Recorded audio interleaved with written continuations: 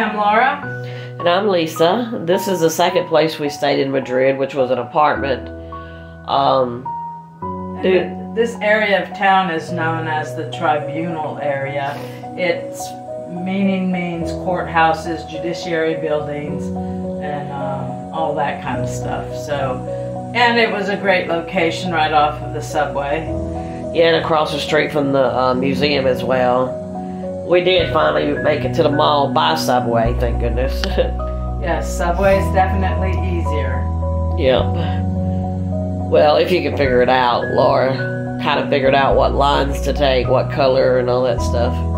These are just pictures around that area. Our cafe, how do you say that? Cafe con leche. Cafe con leche.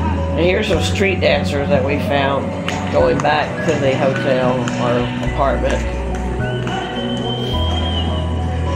Might just zoom in and see them.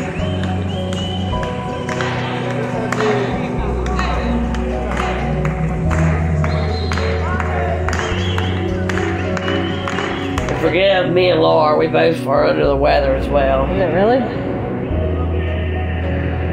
That's the subway.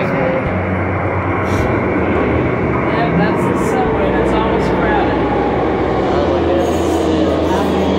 There's just as many streets and underground cities underneath Madrid. You go down 5 stories in the ground to -5 to catch trains. There are also buses go down there and connect. So it's a huge, huge subway and transportation system in Madrid. Yeah, I'd like to really see the diagram of that. Yeah, it was unbelievable. Yep, -5.